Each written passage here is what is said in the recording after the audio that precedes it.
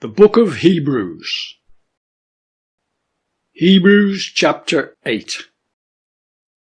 Now, as a summary for the things being spoken, we have such a high priest who sat down at the right of the throne of the majesty in the heavens, a minister of the most holy place, and of the true tent, which the Lord pitched, and not man.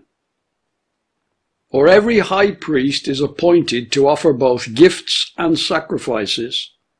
Therefore, it was also necessary for this man to have something which he could offer.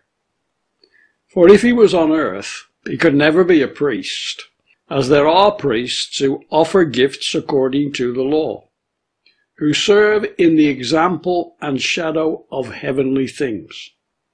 As Moses was warned by God when he was about to make the tent, for he says, "See that you make all things according to the example which was shown to you on the mount." But now he has obtained a more excellent ministry, and he is also the mediator of a better covenant, which was established on better promises. For if the first covenant had been faultless, then no place would have been sought for the second. For finding fault with them, he says, "Behold, the days are coming, says the Lord, when I will make a new covenant with the house of Israel and with the house of Judah, not according to the covenant that I made with their fathers in the day when I took them by the hand to lead them out of the land of Egypt, because they did not continue in my covenant, and I did not regard them, says the Lord. For this is the covenant that I will make with the house of Israel after those days, says the Lord. I will put my laws into their mind, and I will write them on their hearts, and I will be to them for God, and they shall be to me for a people.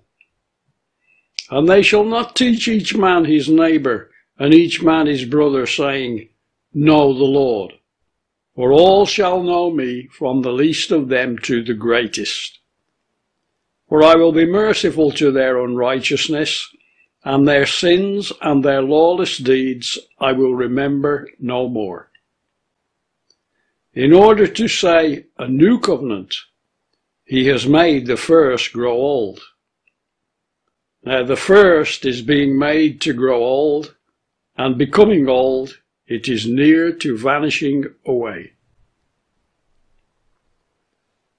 Hebrews chapter 9. Then indeed the first tent also had righteous ordinances of service, and an earthly sanctuary.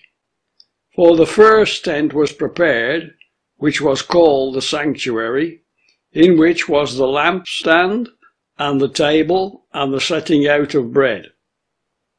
And after the second veil, the tent which was called the Holy of Holies, which had the golden censer, and the ark of the covenant overlaid all over with gold, in which was a golden pot that had manna, and Aaron's rod that budded, and the tablets of the covenant.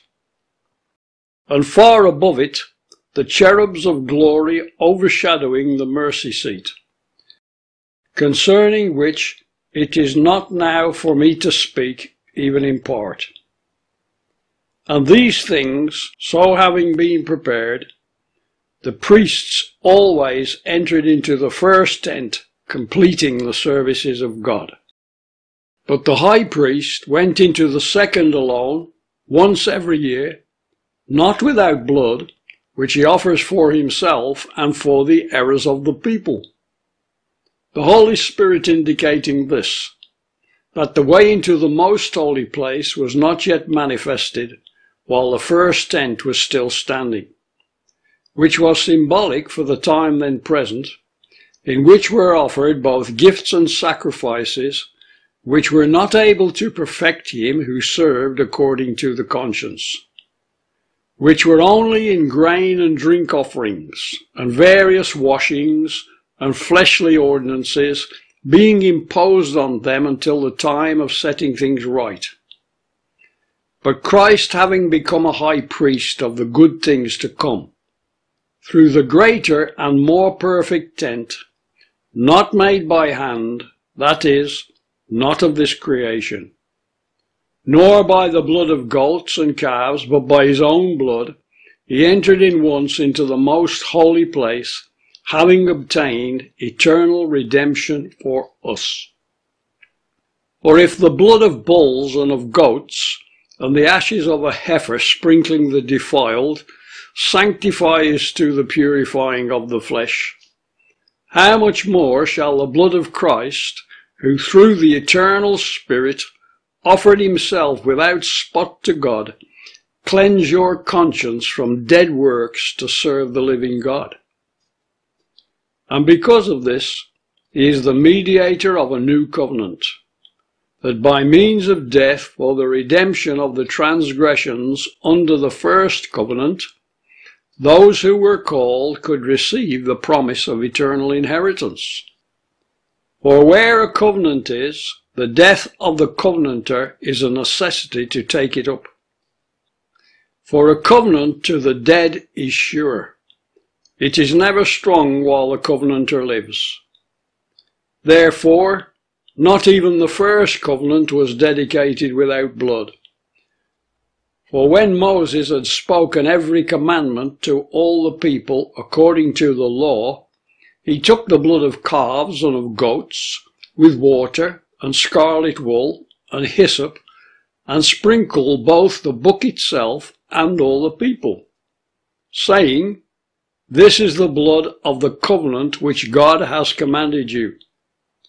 And likewise he sprinkled with blood both the tent and all the vessels of the ministry. And almost all things are by the law cleansed with blood, and without shedding of blood there is no remission. It was therefore necessary for the examples of the things in the heavens to be cleansed with these, but the heavenly things themselves with better sacrifices than these. For Christ did not enter into the holy places made with hands, which are antitypes of the true, but into heaven itself, now to appear in the presence of God for us. Nor that he should offer himself often, as the high priest enters into the most holy place every year with the blood of another. For then it was necessary for him to have often suffered from the foundation of the world. But now, once, at the end of the ages, he has appeared to annul sin by the sacrifice of himself.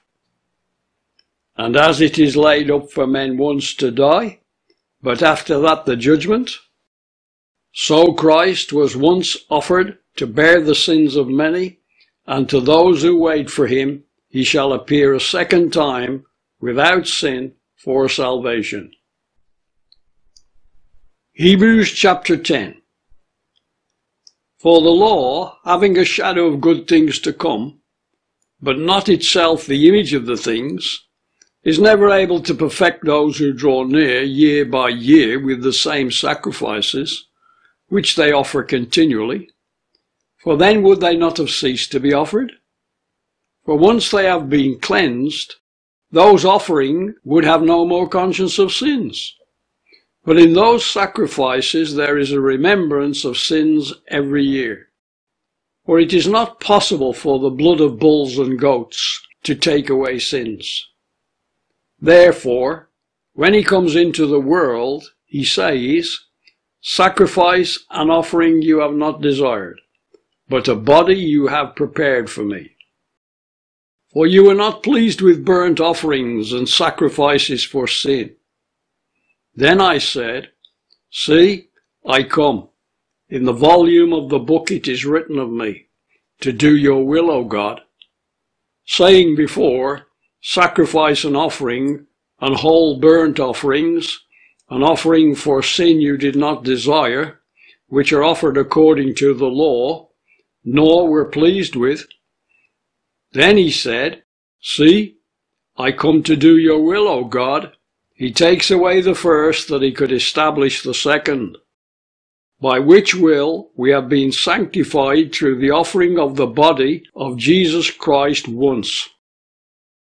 And every priest stands daily, ministering and offering the same sacrifices which can never take away sins. But this man, after he had offered one sacrifice for sins forever, sat down on the right hand of God, from now on expecting until he puts his enemies for a footstool of his feet. For by one offering he has perfected forever those who are being sanctified. And the Holy Spirit also bears witness to us. For after he had said before, "This is the covenant that I will make with them after those days, says the Lord. I will put my laws on their hearts, and I will write them on their minds, and their sins and lawless deeds I will remember no more. And where remission of these is, there is no more offering for sin. Therefore, brothers, having confidence to enter into the most holy place by the blood of Jesus, by a new and living way, which he consecrated for us through the veil, that is his flesh, and having a great high priest over the house of God, let us draw near with a true heart, in full assurance of faith, having our hearts sprinkled from an evil conscience, and our bodies washed with pure water. Let us hold firmly to the confession of our hope, for he is faithful who promised. And let us consider one another, to stir up to love and good works, not forsaking the assembling of ourselves together, as is the custom of some, but exhorting one another, and so much the more as you see the day approaching. For if we sin wilfully, after we have received the full knowledge of the truth, there remains no more sacrifice for sins, but a fearful expectation of judgment, and a fiery zeal coming to devour the adversaries. Anyone who set aside the law of Moses died without mercy at the word of 2 or 3 witnesses. Of how much worse punishment do you suppose he is thought worthy who has trodden on the Son of God, and has counted the blood of the covenant with which he was sanctified common, and has insulted the Spirit of grace? For we know him who said, "Vengeance belongs to me, I will repay, says the Lord." And again, "The Lord shall judge his people." It is a fearful thing to fall into the hands of the living God. But remember the former days, in which, after you were enlightened, you endured a great fight of afflictions. Indeed, in this you are made a spectacle both by reproaches and tribulations, and in this you became companions of those who were being so ill-treated. For you also suffered with me in my bonds, and accepted the plundering of your goods with joy, knowing in yourselves that you have a better possession remaining in heaven. Therefore, do not cast away your confidence, which has a great reward, for you have need of patience, that having done the will of God, you would receive the promise. For yet a very little while, and he who comes will come, and will not delay. Now the righteous shall live by faith, but if he draws back, my soul has no pleasure in him.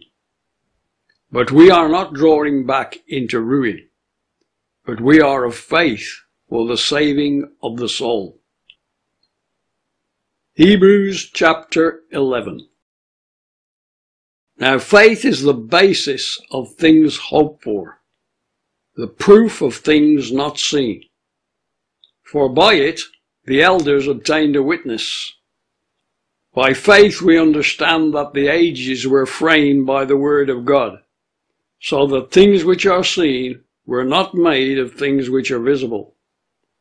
By faith Abel offered to God a better sacrifice than Cain, by which it was witnessed that he was righteous, God bearing witness to his gifts, and having died, he still speaks through it.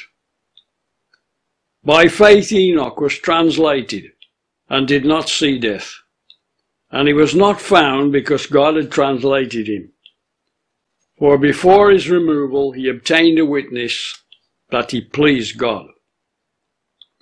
But without faith it is impossible to please him. For it is necessary for him who comes to God to believe that he is, and that he is a rewarder of those who diligently seek him. By faith Noah, being warned by God of things not seen as yet, being in godly fear, prepared an ark for the salvation of his house, by which he condemned the world, and became heir of the righteousness which is by faith. By faith Abraham obeyed, when he was called to go out into a place which he was to receive for an inheritance. And he went out, not knowing where he was going. By faith he sojourned in the land of promise, as a foreigner, dwelling in tents with Isaac and Jacob, the joint heirs of the same promise. For he was waiting for a city which has foundations, whose builder and designer is God.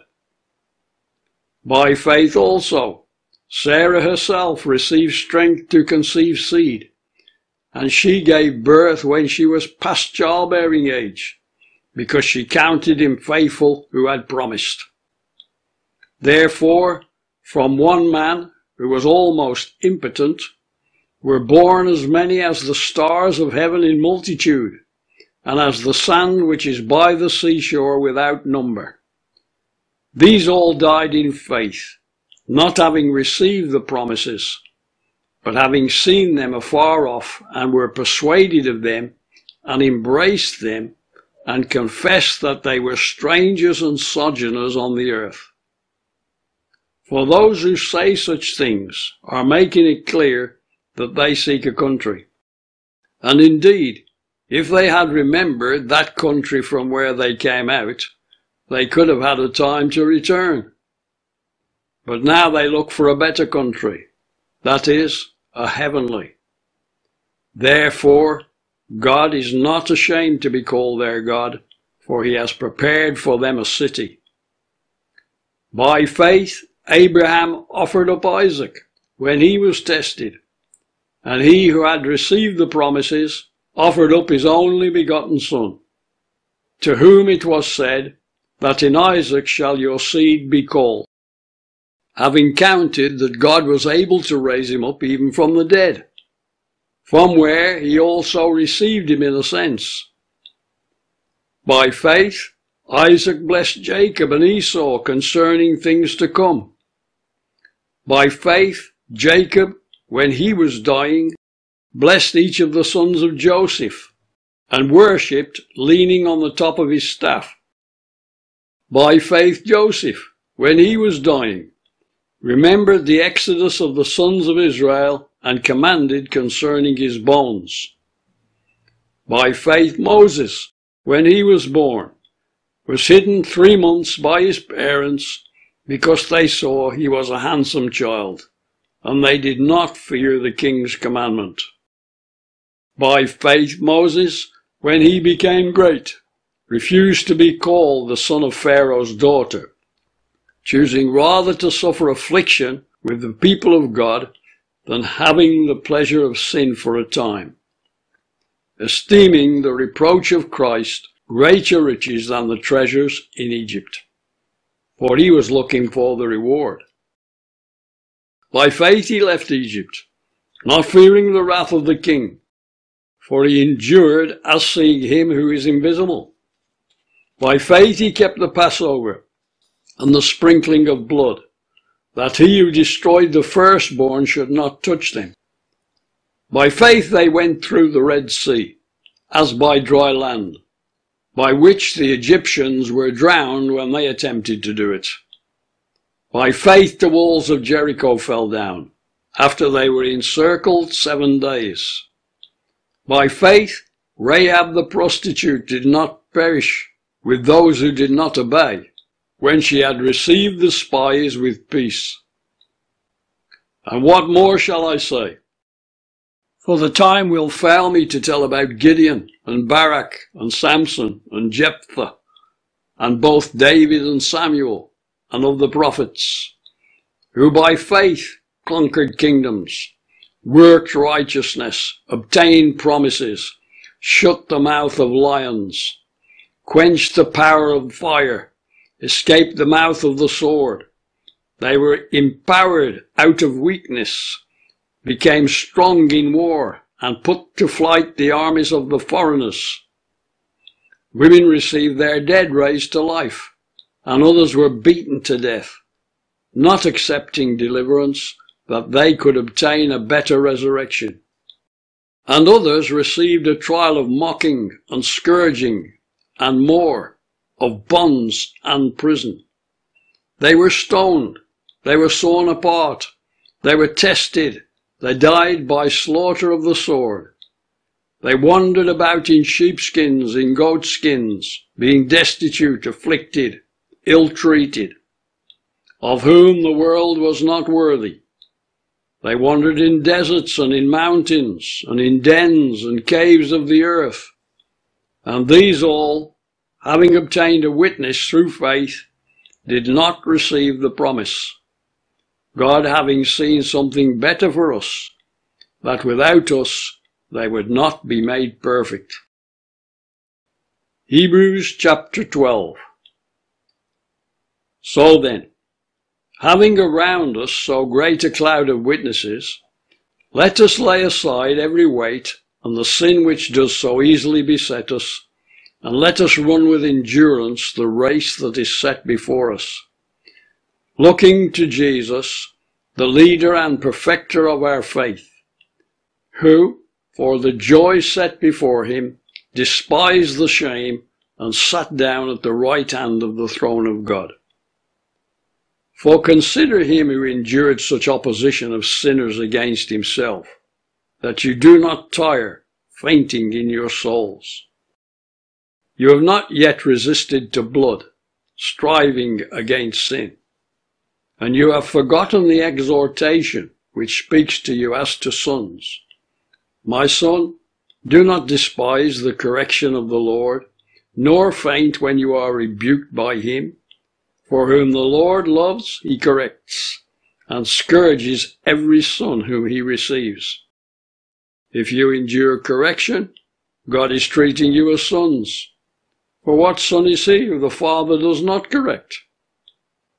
But if you are without correction, of which all are partakers, then you are illegitimate and not sons. Furthermore, we have had fathers of our flesh who corrected us, and we respected them. Shall we not much more be in subjection to the Father of spirits and live? For they indeed for a few days corrected us according to what seemed good to them, but he for our profit, in order for us to partake of his holiness. Now no correction for the present seems to be joy, but grief. But afterward it yields the peaceable fruit of righteousness to those who are exercised by it.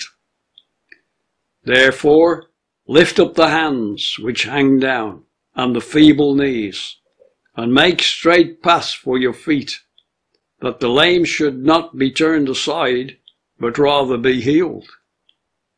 Pursue peace with all men, and holiness, without which no man shall see the Lord. Watching over them, lest any lacks the grace of God, lest any root of bitterness springing up troubles, and by it many are defiled. Lest there is any fornicator or profane person, as Esau, who for one meal sold his birthright. For you know that afterwards, when he desired to inherit the blessing, it was not allowed. For he found no place of repentance, though he sought it diligently with tears.